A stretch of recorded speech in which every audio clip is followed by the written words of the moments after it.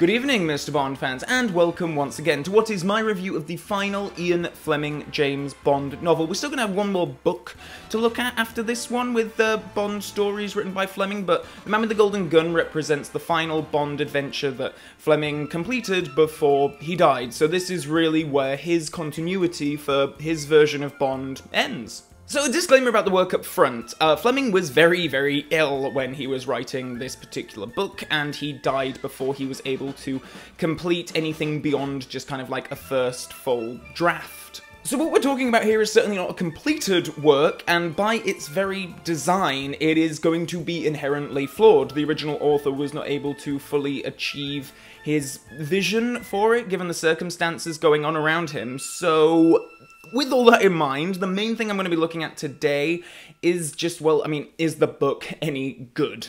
Well, let's talk about the plot and find out. So if you recall, the last Bond adventure ended on something of a cliffhanger, with Bond brainwashed into believing he was a Japanese fisherman, and he got his girlfriend Kissy pregnant, and then he left her to go to Russia to learn more about his past, because he had some kind of like inkling at the back of his mind that told him he needed to go there, and not since From Russia with Love has a Bond story ended on quite such a dramatic cliffhanger.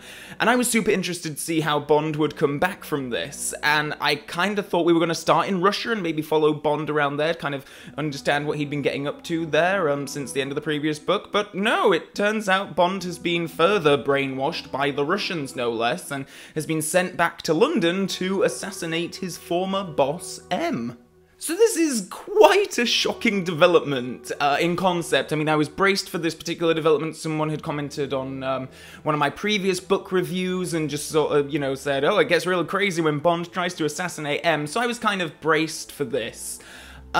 But it's still, nonetheless, quite shocking, and such an odd thing to happen, an odd development. It's very exciting, and Bond is, clearly, dead behind the eyes in these opening few pages. He's just, completely not the man he was. He's almost like a shell, pretty much, and he's acting very robotically, and everyone around him is kind of aware of this, but putting him through all the necessary stages to reach M all the same, because people are giving him the benefit of the doubt, I guess, and M is allowing the process to continue. And then, of course, Bond gets sat down in front of M, and he pulls out a pistol, which is full of cyanide, and shoots at M, who presses a button, and then some protective screen thing comes down from the ceiling, and Bond is apprehended. So I would have thought that this whole development would have been enough for, an entire story in itself. I mean, Bond is brainwashed by Russians. I mean, that's, as pretty big a deal as it can get, almost. And, what happened in detail? And why, what does he recall of this experience? There's so much exploration potential to that idea. So it's a bit of a shame that we're not really going to talk all that much about it in this story. So immediately after the assassination, Bond is, captured and bundled off, and everyone's like, M, are you alright, mate? And he's like, what? Yes, no, I'm totally fine. Yes, well, should we have Bond arrested? No, don't be ridiculous. No, let's just give him a good mission, snap him out of it. Where's that Scaramanga case file? Everything here happens so quickly, and this isn't a big book by any stretch of the imagination, and I would have liked to have a bit more detail in these early chapters, because after so many stories, and the Bond-M relationship, for Bond to try to kill M is just, this is a massive deal, so it's disappointing that the rest of the story does become a somewhat standard Bond-Fleming adventure. For me, it's especially disappointing. I've said time and time again in these videos how the Bond-M scenes are some of my favourite passages in all of the books, which is saying something to say that two guys basically chatting over a desk is, some of the most riveting stuff in the book, but it is, and so for that, because I know that this is the end, so for this to be the end of that is somewhat disappointing. But, of course, the author did die, so it feels a little bit sort of nitpicky of me to even be complaining about these things, but here we are. Bond's mission here is very simple. Francisco Scaramanga is a hitman who has killed some allies, and MI6 wants rid of him. He's known as the man with the golden gun because he uses a golden revolver, and is an expert marksman. He's a very dangerous foe, but Bond is keen to prove his worth now that he has been unbrainwashed, and I guess M uses the mission as an excuse to snap him back into shape, and, if that doesn't happen and he dies on the mission, then at least he dies on the job. So next time we pick up with Bond, he is not entirely back to normal, but more or less himself, and he's heading to Jamaica to find Scaramanga there and take him out. In Jamaica, he meets up with Mary Goodnight, who has been his personal secretary in a couple of the previous books, and I haven't really talked much about her, but she has been a presence. Anyway, she's been transferred to the Jamaican station, and Bond has been a bit flirty with her before, but here he's outright, like, telling her to wear a low-cut top and being incredibly flirtatious, and she's giving it right back to him, and it's like, wow, this relationship escalated quickly. So Bond and Goodnight between them establish a cover for Bond. They use the name Mark Hazard, and Bond sets out to find Scaramanga, and does so with surprising ease. And then the pair have a conversation in a brothel, and Scaramanga, on the basis of this one conversation, hires Bond to be his personal secretary. I'm having, like, flashbacks to Goldfinger now, where pretty much the exact same thing happened, and I'm just like, what is it about James Bond in these books that makes people just, like, you know, barely know him and just be like, yeah, you're the man for all my administrative tasks. But anyway, Scaramanga is having a business meeting with a bunch of gangsters and unsavory types at a hotel, and I'm not really sure at all what's going on, but, or what indeed the ultimate plan is, but it seems like they're doing something of everything. I mean, there's money laundering, there's drug dealing, there's prostitution, there's something going on with Russians, but so much of this information we only gather through basically, like, Bond putting a glass to a wall or a door and, like, listening in on someone else's private meeting. So it's all a little bit just, like, dumped on you as a reader, and there's so much of it. I really don't know what the grand plan is here. Also, Felix Leiter is here, and that was a genuine surprise. I had no idea that he came back at this point. I mean, the last time we saw him, I think, if memory serves, was Thunderball, which was quite a few books back now. Anyway, he's back at the CIA, and the CIA are, like, undercover, working at this hotel where Scaramanga's having his business meeting, because they're kind of on to him as well, and by this point Bond has had more than one opportunity to kill Scaramanga, but it would have been in cold blood, so he decides that he's not going to kill Scaramanga, and I don't think that we get enough detail in those moments. I mean, I like the idea that Bond is kind of, like, broken from everything that happened to him with Kissy and then in Russia, and he's kind of a defective operator here, and I like that, but the fact that he just doesn't think it's very sporting to shoot Scaramanga in the back of his head when he's given the opportunity, I don't know if that works for me. I mean, the guy is an assassin, for goodness sake, and, you know, he doesn't have to like it, he just has to do it. And we've seen him kill, like, plenty of people in previous adventures, so quite why he's on the moral high ground here, I just put down to him sort of being kind of brainwashed and then unbrainwashed and then unbrainwashed and brainwashed, and all this kind of brainwashing has just kind of made him somewhat defective. It gets particularly silly when, like, Scaramanga and his gangster friends are talking, and word has got to them that there is a British agent, like, in Jamaica looking for Scaramanga, and they're all, like, and Bond's just there, like, hanging out, and they're all like, huh, do you have anyone know anyone who fits that description? And Bond's just like, oh no. Things culminate on a train that Scaramanga is using to take the gangsters to another part of the island, and there's a whole load of stuff that happens here. There's a shootout, and then there's a mannequin in a blonde wig tied to the train tracks in front of the train that's supposed to be Goodnight, and Scaramanga's tricking Bond into thinking that it's Goodnight, but whatever. Like, Felix blows up a bridge, and the gangsters are all killed except for Scaramanga, who makes it away, but he's badly wounded, and Bond gives chase. And then we get to what is my genuine absolute highlight of this book. There's this one chapter that I just absolutely adore, and it involves Bond pursuing Scaramanga through this swamp land, and Scaramanga is very injured, and he finds him kind of just dying, basically, in this swamp, and Bond just, like, observes him for a while, and we see him, like, there's a snake coming towards him, and Scaramanga kills the snake, and then he starts eating the snake, and then he spots Bond, and they just, like, start having a conversation.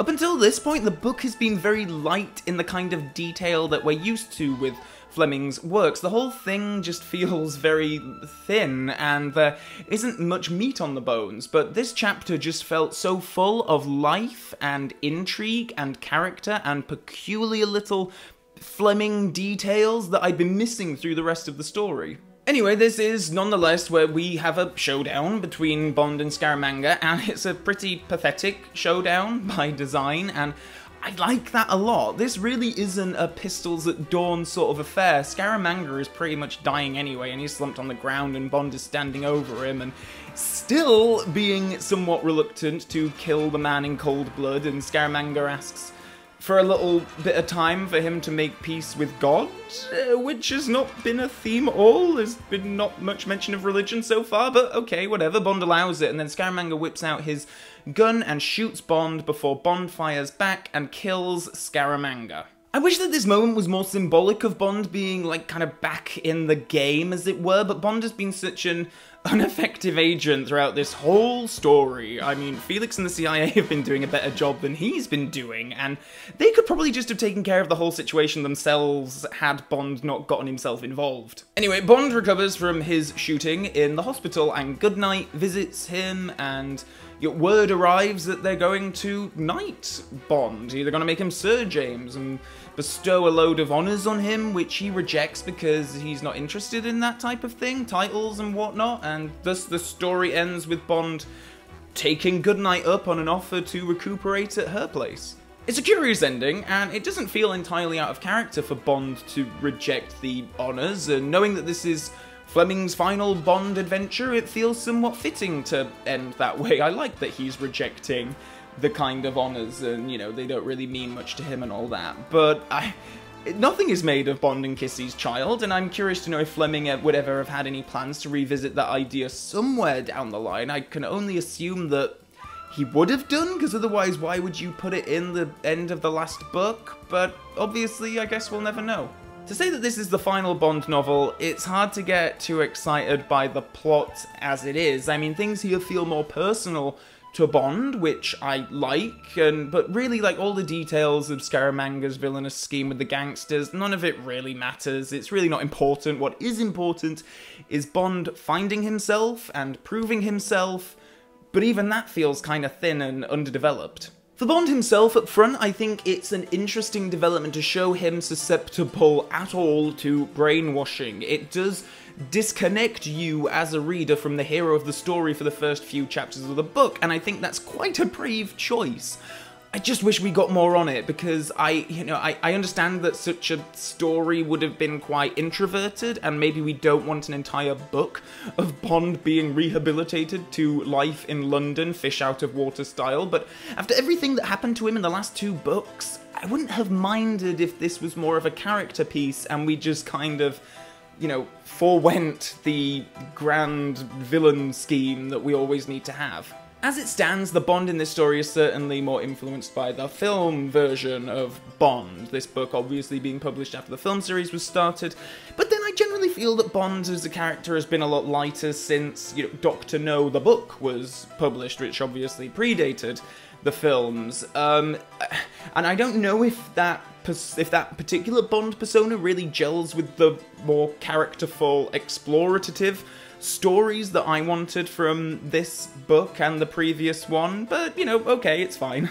So the main supporting character is, of course, Scaramanga, and he's described as being Spanish, but despite that, the way he's written, the way he's described, when I was reading him, I just had this image of, like, Yul Brynner and Sam Elliott and that kind of voice.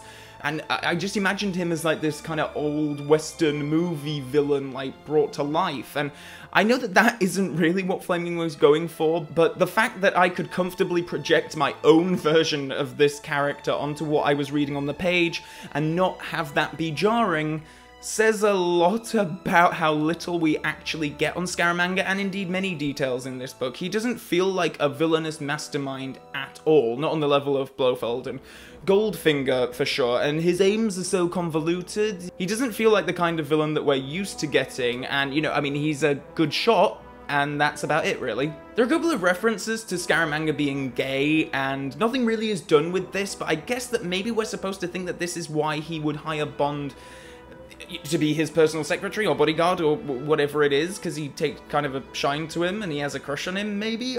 My favourite bit is when M at the start of the story is reading Scaramanga's file, and he comes to this one bit about, you know, maybe Scaramanga's gay, and the reasoning they use, or part of the reasoning, is that he can't whistle. And I have no idea where Fleming got that particular notion, but it should come as no surprise to you, dear viewer, that gay people can indeed whistle and have been known to whistle a jaunty tune every now and then. I mean, I just don't know where Fleming would get such a thing. I mean, I know that he lived next door to Noel Coward in Jamaica, so maybe just Noel Coward couldn't whistle, and Fleming observed this and was like, interesting. On the Merry Goodnight in the book, I feel like I've actually got a whole new appreciation for what Britt Ekland did in the film. I mean, Goodnight in the book is smart-ish, I guess we're led to believe, but she really does come across as a bimbo, and she does the whole, like, you know, disapproving of Bond's flirting, but deep down she really wants him. She does all that kind of thing, which is just kind of like standard Fleming woman, and like Scaramanga, she's just so light as a character, there's really nothing much to her. Similar for Felix here as well. He's here, but I don't know if he really needed to be. They don't have much time for banter, and what they do have just feels kind of hollow, and by Thunderball, I just felt like the two had such a great rapport and really felt like good pals, and here it's just like, it really does feel like we're just going through the motions. M is another significant figure in the story, even though he isn't on the page all that much. I mean, we learn his full name, which is interesting, but beyond that, I just think it's kind of fascinating that he's so light on Bond after Bond tries to kill him. M would certainly not talk about his emotions, I mean, much less admit to having any emotions at all, but I certainly feel like he does care a lot about Bond from what happens in this story, and I think it is his way of showing, like, forgiveness, praise, I don't really know what, but he does do a lot for Bond by simply just not reporting to any, you know, higher up authorities about the assassination attempt, and he just kind of, like, gets Bond sent on this new mission so it can kind of be business as usual, I think, and that, in a way, is kind of the ultimate show of affection from M to Bond, and it's especially poignant with this, of course, being the last Fleming-penned Bond adventure. So there's really not all that much in common between the book and the film at all. The location completely changes, and as such, so does a lot of the plot elements that are linked in with the location. So there's, you know, no Solex agitator to be found in this book. Scaramanga and his backstory is transferred over, being raised in a circus and having a connection with an elephant and such, and the casting of Christopher Lee makes the biggest of differences though, and the villain of the film is much more debonair, as they were trying to make him kind of like a dark side of the film version of Bond. Goodnight is actually very accurately represented in the film from the book, and when I was reading the book, I really couldn't think of anyone else except for Britt Ekland in the part when I was reading those scenes. So yeah, there's the villain and the girl, but the rest is so different. Like Moonraker, Diamonds Are Forever, and The Spy Who Loved Me, this is one of the novel-to-film translations that took the least amount possible from the source material. Overall, The Man with the Golden Gun is just such an odd one, and it feels so unfair to be critical about it at all. I mean, it is an incomplete work, written by a severely ill man, who reportedly didn't even like it very much when he handed in his first draft, so with all those credentials, it's hardly going to be one of the best, is it? But there is stuff to enjoy, and I like the first couple of chapters, and there's some good Bond-Scaramanga interactions, and I absolutely adore that chapter in the swamp with the snake, like, oh, that's fantastic, but this should only really be required reading for those who are determined to seek out every single Fleming Bond story, you know, for completists, basically. This is certainly not one that would appear in many people's top Bond book lists, I don't think. But we do still have one Fleming Bond book left to discuss, so there is still a chance that this review series might end on something of a positive. Ian Fleming may have passed away, but that certainly didn't stop further publications of another collection of short stories featuring James Bond, known as Octopussy and the Living Daylights, which we'll be discussing next time before ranking all of the Fleming books in order from worst to best as judged by me. So that's it for this time, Bond fans. As always, please do leave me comments with your take on this review and of the book itself in the comments section below. I think we've had some good discussions going over this sort of book review series, and yeah, I keep getting asked if I'm going to be reviewing like the Bond continuation novels after I'm done with Fleming, and that is the case. Yes, I already am away into Colonel Sun, actually, so I'm, you know, that review will be coming once we're done with all the Fleming ones and the rankings done and everything. Otherwise, please do head over to my Facebook and Twitter pages, head over to my Patreon page if you care to do so, and until next time, Bond fans, so long for now.